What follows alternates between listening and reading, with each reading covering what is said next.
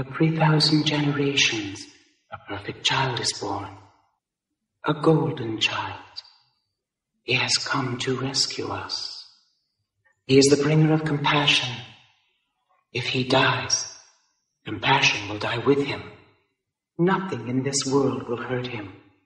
But if he were to pollute himself with anything impure, he would become vulnerable.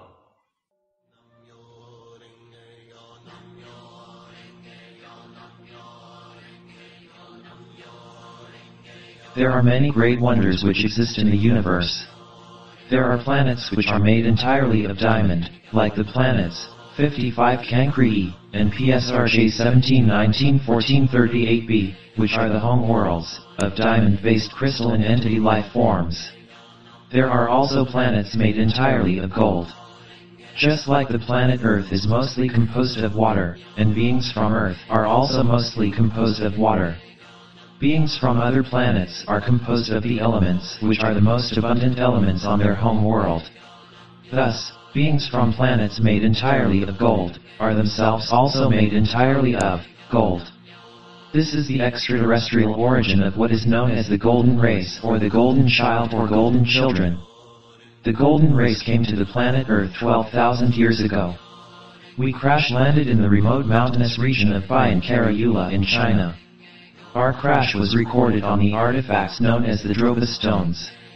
The Dropas stones are stone discs which contain strange hieroglyphics which describe our arrival to the planet Earth.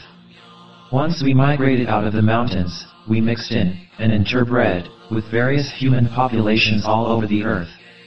In the various places we settled, we established our temples where we taught the shamanistic practices of transcendental meditation and astral projection as a way for our descendants to stay in contact with our home world.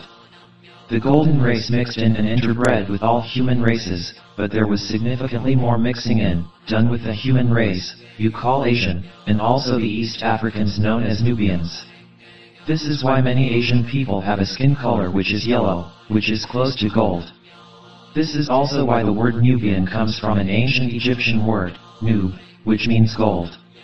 In ancient Egypt, the golden child was called Hornub, the offspring of Thoth and Seshat. This is why you find cities called Kush in both the regions of Nubia and Asia. This is why it is said that the Asiatic black man is the maker, owner, cream of the planet Earth, father of civilization, and god of the universe.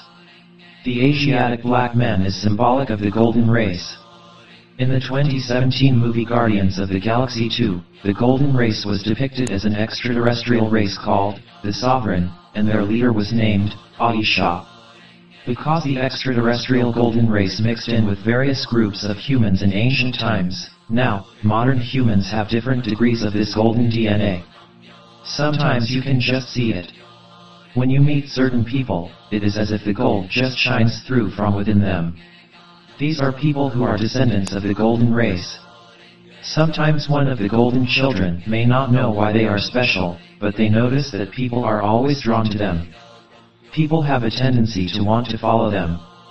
People always want to be in their presence, to bask in their glow. The golden children themselves may feel somewhat strange, awkward, and insecure. They have an awareness that other people don't seem to have. But they have to learn how to harness their power to gain access to their higher abilities such as telepathy, intuition, and clairvoyance. They are empathic. They are very gifted. They represent the next evolutionary quantum leap. They are able to modulate certain tones and frequencies at the speed of vibration to transcend existence and energize and de-energize at will. People may call you a nut, but you must remember that Nut was the name of the ancient Egyptian sky goddess, so you are in fact a nut, a child of the sky, a child of the stars, a golden child.